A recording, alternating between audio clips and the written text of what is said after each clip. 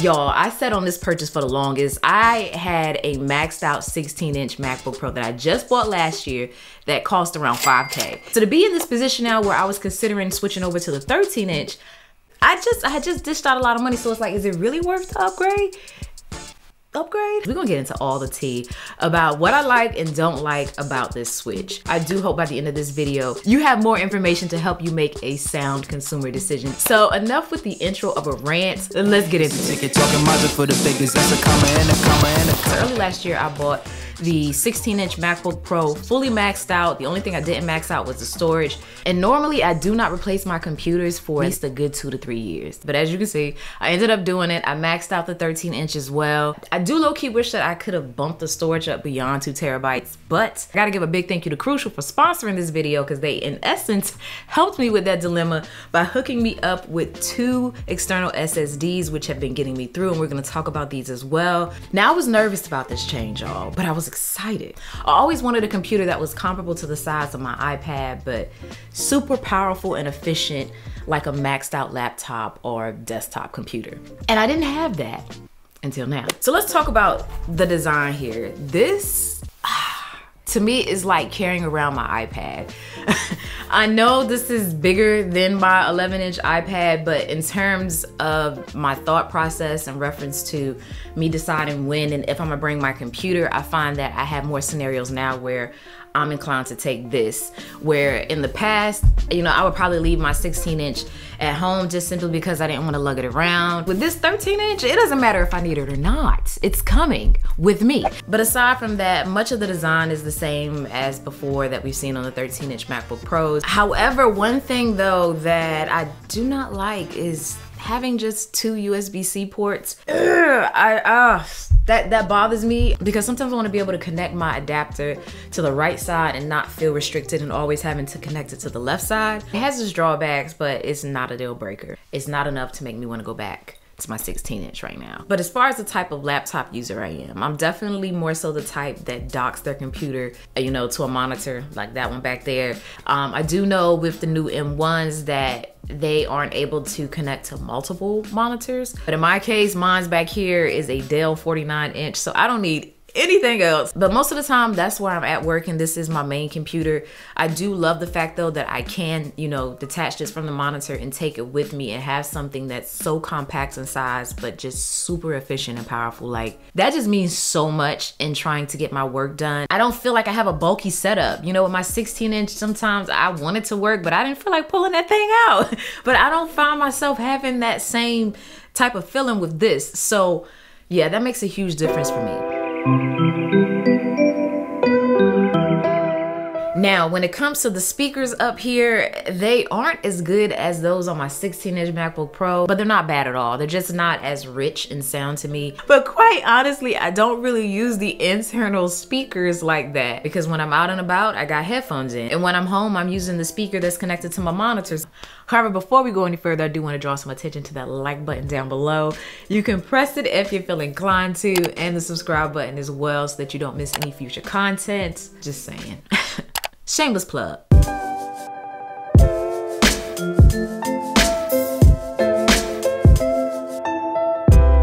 To go a little bit deeper into what kind of prompted the switch for me is that with my 16-inch, I was noticing that it was starting to struggle a little bit. Like the fans would kick in like that. Only 2 apps to open, Pages and Safari. That's it. It was low-key annoying because it sounded like my computer was literally fighting for its life, even with basic tasks. And those scenarios, you know, where I'm connecting my computer to my monitor, it was just constantly hum. And in addition to that constant sound, it was heating up. On top of that, I felt like it was struggling to keep up with the task that I needed to complete. It's not a terrible computer, don't get me wrong, but with having those issues and then, you know, I guess hearing so many rave reviews about the performance of the M1 MacBooks, I kept finding myself just glancing over at them like, you know, maybe I should check them out, see if I have a better experience. I was nervous about making the switch because, you know, numbers wise, my 16-inch MacBook Pro just had a higher spec sheet in essence. But with the new M1 MacBooks, I just felt that that might make up the difference in the numbers, and it has. Because honestly now this 13-inch is outperforming, if not keeping up with, my 16-inch. So for example, I edited in Final Cut Pro. I exported a 4K 4GB file from my 13-inch, and it took about 15 to 20 minutes to complete. I took that same project to my 16-inch, and it took about the same time. So the fact that I'm getting a smaller computer with the same, if not better performance, at a lower price point, with a better battery, yeah, I was happy. But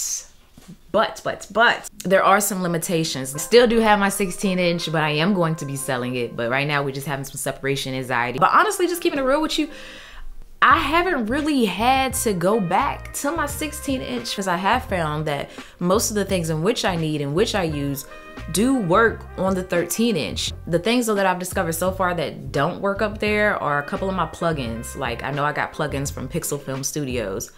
None of them work. That sucks, but it's not yet to a point where I'm like, you know, dag, I'm gonna swap the 13 out for the 16 for those reasons. No, the pros outweigh the cons here for me as to why, you know, I'm still using the 13-inch. So there are some compatibility issues, but to help with that transition, in case you do run into some compatibility issues and run Rosetta. Now where my 16-inch MacBook Pro would hum all the time, the moment I would hit export, it would just make the most noise. And it might sound like a minor problem, but especially when you're trying to work and multitask, which I'm constantly doing. Because I know one time when a video was exporting, I tried to record a voiceover for another video, but the humming of the computer just made it impossible. And I was so frustrated because it's just like I'm sitting here like, I spec'd everything out on you. So why do you sound like this? Why are you acting like this? It really left me perplexed. So needless to say though, with the new 13-inch M1, it barely hums at all. Like I can count on one hand how many times I've heard this computer hum. And I really don't even remember what I was doing at the time. I think, oh yeah, I was exporting a 30-minute 4K video. So yeah, I wasn't surprised that it might have made a little noise doing that. But I will say though, something that I'm experiencing on the 13-inch that I never experienced on my 16-inch is that I have actually received alerts that says I'm running out of system memory. I know, y'all. I know I've told one of my friends and it was like, how, Sway? How are you running out? But I'm definitely the type that has like 7 apps open, and probably 1 or 2 of those apps is an intensive program, being Final Cut and or Photoshop. So it was scenarios anyway where I probably just needed to close down an app.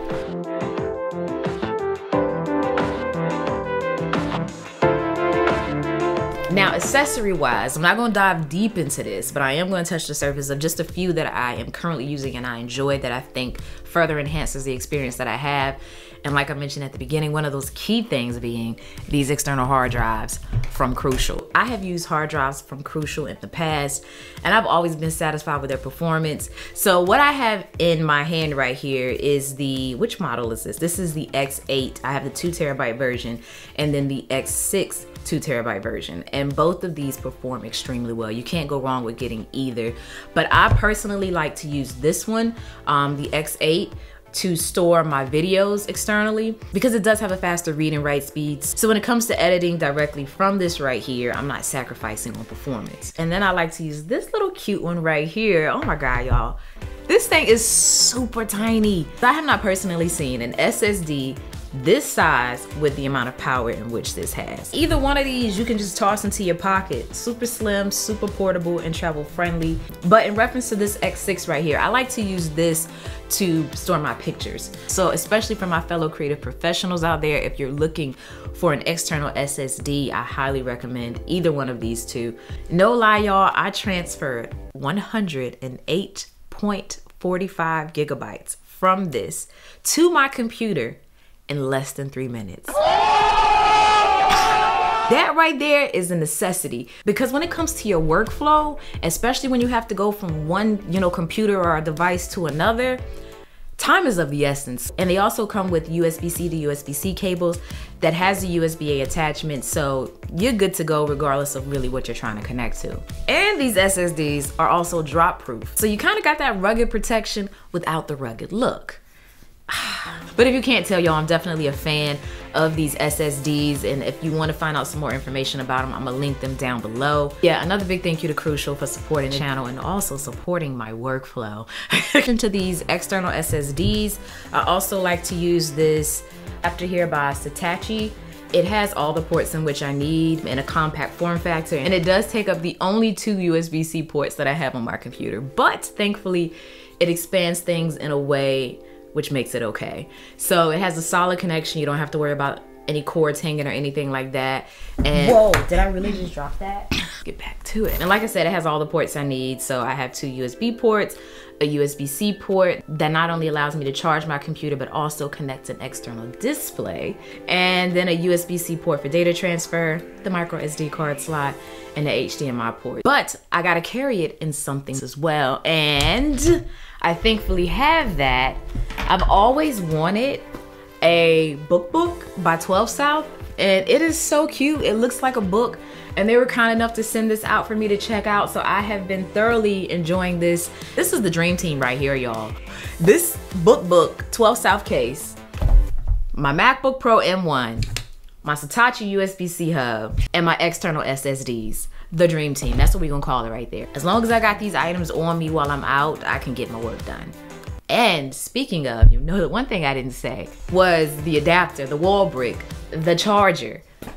I didn't even think to talk about that in terms of bringing it with me, because the battery life on the 13-inch is stupid. It is crazy good. You know how sometimes, you know, when you watch the videos and stuff and they give the claims of what the battery life is, you take it with a grain of salt and you're like, yeah, okay. But no, y'all, I can attest the battery life on this is as good as they say, if not better. I know I took like a video call, I did some video editing, I browsed the web, I checked my email, like I was getting work done, I was good. And when I looked at the battery life, I was amazed at just how much it had not used. My 16-inch, if I was doing those same tasks, my battery probably would have dropped at least a good 10 to 20%, if not more, than what I experienced on the 13-inch. So I go out, I don't even think about carrying the adapter with me. And that's a good feeling, to have that confidence in the battery on a computer. Or maybe you're in that scenario where you forgot your adapter, because I feel like we've all been there.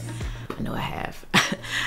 You don't have to fret, because on top of the battery being better, the actual wattage required in the power adapter is less than that on the 16-inch.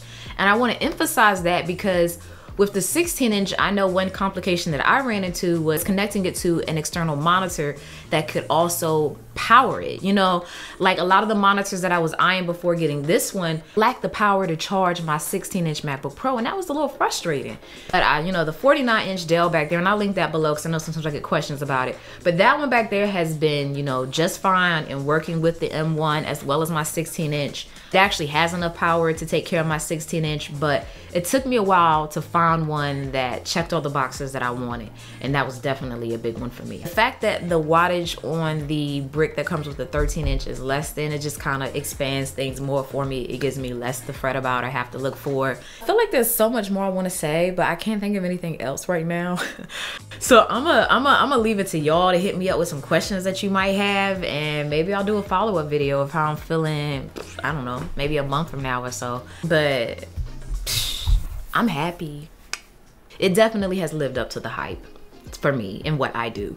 But I know depending on what you do, it might not be the best option for you, because currently, at least, I want to say it's not the best with programs like Premiere Pro. So if you're more of a Premiere Pro user, you might want to look at something else other than this. For years, I have definitely been the type of consumer that typically gets a laptop that has a display that is 15 inches or larger. Like, I just would get so just nervous about having to edit off of a 13-inch or smaller laptop. It just felt like, oh my God, it's not gonna be enough screen real estate. But what I learned is most of the time I'm docked back here at my monitor. So when I'm on the go, I don't want a huge display. I want something more so compact and travel friendly with a lot of power and a great battery.